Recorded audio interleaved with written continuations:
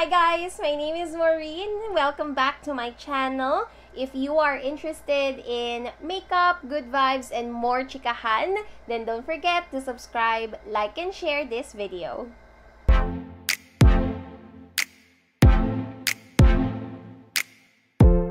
Today, we are going to do another makeup challenge. Not sure kung may playlist na ako ng makeup challenge, pero that's one of those things na ginagawa ko sa channel na to. And this time, what we'll do is yung one dip makeup challenge. So, nagawa na siya ni Nikki Tutorials recently. I'm also following Sophie Does Nails. Ay, hindi na pala. Sophie Does Life, which she also did the same challenge. Although, yung original talaga na gumawa nung, or yung nag-invent yung term for the one dip makeup challenge. I forgot the name, but it was done 2 years ago na. I will link all 3 videos on the description box. Yan, to give credits to them. Basically, the rules are, you will just do one dip nung brush mo or nung kung ano mang makeup tools mo doon sa product na gagamitin mo. Just one dip. If you guys are interested to see how I'll do with this challenge, then keep on watching and let's get started. So, I'll start off first with the primer. Okay, I'll use yung e.l.f. Poreless Putty Primer kasi ito yung pwede akong mag-dip. Rub my fingers all over. And then, pag inangat ko to, yun na yun. That's my one dip. Feeling ko na sobrahan. Pero kasi hindi ako makakapag-moisturizer kasi naka-squeezy bottle. Oh, shucks. I think that was just enough. Let's now go to foundation. Ang gagamitin ko ay si Wet n Wild foundation kasi may spatula to. Once na iangat ko yung takip, yun na yun. That's my one dip. So, kailangan ko siyang pagkasyahin sa buong mukha ko. Okay, so here goes. Whoops.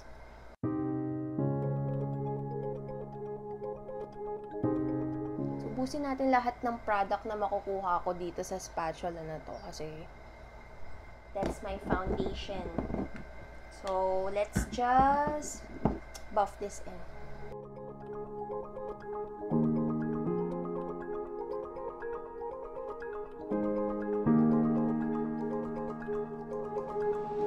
feel like it's not enough. Oh my gosh, I feel like it's not enough, pero okay lang. Sige, go. Sana mabawi ng concealer. Alright, next is concealer. Okay, so ito yung pinaka full coverage ko right now na concealer. So, ito yung gagamitin ko. Tsaka, malaki kasi yung doe foot applicator nito. So, I know, please, I can count on you.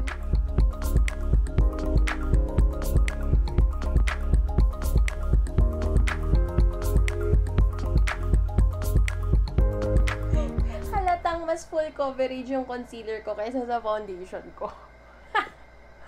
Up next is, I have to set my under eyes using this. You guys are familiar with this one. So, load up ko lang yung brush ng product. And I hope it's enough to set both of my under eyes. That's it. Here. Here. My gosh, feeling ko hindi siya enough. Okay. Now, to set my face, using yung ating powder, Sinishido, ganun ulit. Ilo-load up ko lang yung puff. So, ito na siya. And then, I will load up yung aking puff. Sana may makuha akong enough. Oh my gosh! Nakuha ko siya halos lahat. Some there, there, there, there.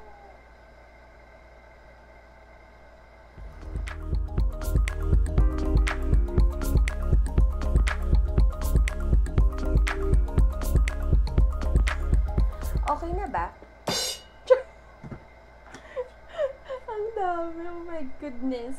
Okay. Ang puti. So far, ang napapansin ko dito sa challenge na to is, dahil parang takot nga ako na magkulang yung magagamit kong product dun sa one dip challenge nga na to. Masyado ko namang nasasobrahan. Like, ayan, sa powder, ang sobra. Yung concealer kanina, ang sobra din. Yan. Sorry. So, mag-bronzer lang tayo. Right? Kasi sobrang puti na ng face ko. So, I'll use this. Oh my gosh! I hope it's enough.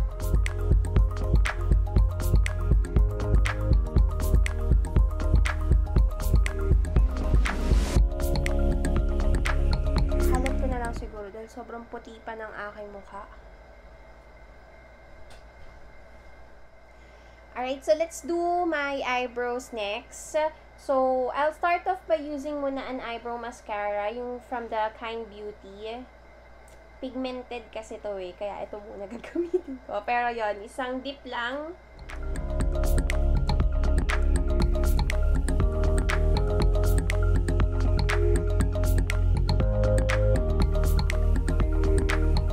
And then, para lang mas pumantay, or para lang mas ma-outline ko pa siya.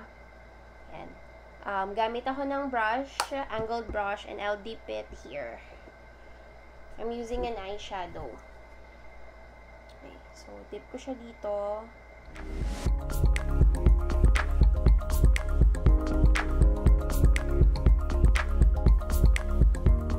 Alright. There. Now do our eyes. So, for this, yan, medyo challenging siya. I have no idea what I'll do. Alam muna, medyo, alam niyo naman ako, paiba-iba ng technique. And I'll start off with the shimmer shade. No. I'll start off with the shimmer shade. Okay, I am going to take this color. And then I'll use my fingers kasi alam kong mas magbe-benefit ako doon. So, I'll just do this. Loading up. Oh my gosh. And, okay. Ito na.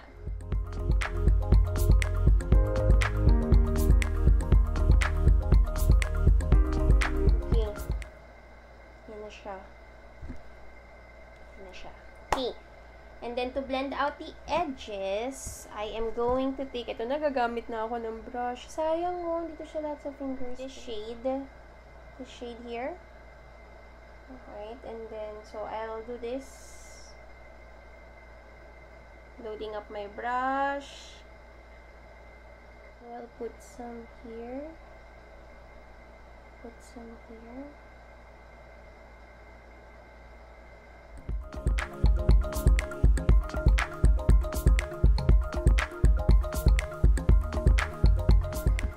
To be very honest, sobra talaga siya. Ito na naman. Na sobrahan ako ilagay. Pero, it would still work out. We just have to blend it. Kasi nga, madami yung nailagay ko. This is the best that I can do in terms of blending. Hindi ako ganun ka-satisfied sa blending ko. Pero, yun na siya eh. Ganyan na siya. I would need another color to really blend it out. Sa ano ko ha, sa pagkakakilala ko sa sarili ko, kung paano ko to mapapa-blend palalo is I would need another color to really blend it out. Kaya ito na, dito na ako nag-stop. I will outline dito sa eyes. Sana makapag-wing ako if kaya. Okay, pero I'm doing that kasi nga medyo dramatic yung eyes. So, parang kailangan niya ng liner. I'm dipping to the black here. Sa lahat ng eyeshadow palette ko, yung black, itong black na to sa Morphe. Oh, shoot, yun na. Ang dal-dal kasi.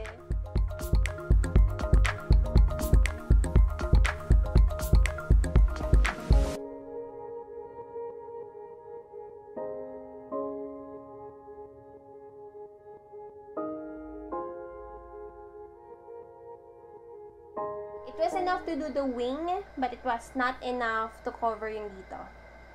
Yung line. Pero, yeah, okay na yan. The look is almost complete. Next natin is mascara. Pero, let me curl my lashes. Wala naman sinabing one ganun lang sa lashes, diba?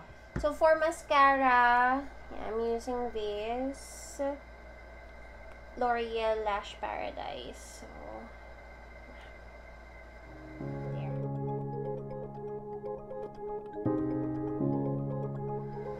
Okay.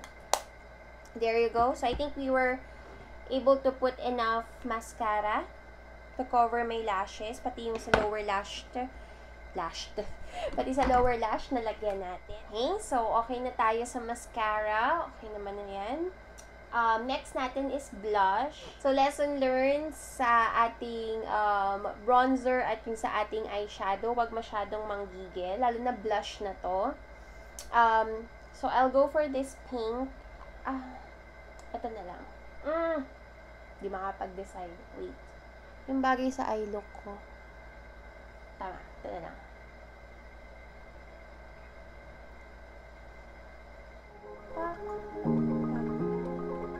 Look. Shucks. Parang kulang. Kaya nga. And that's the blush. Blush pa naman yung favorite part ko. Okay, next. Highlight. Using my Wet n Wild. And then, ito siya. So, swirl ko lang. Okay, here.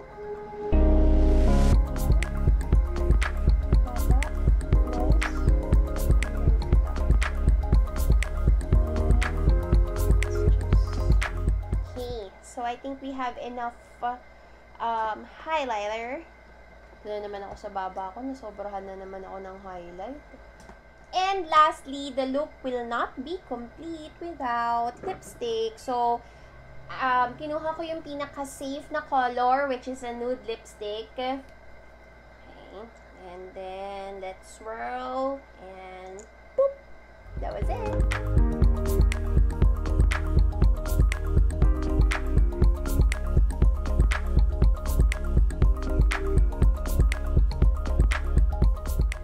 So, for the lips, it was enough. I mean, sakto lang. Hindi siya sobra, hindi din naman kulang, pero na-cover ko yung entire lips ko.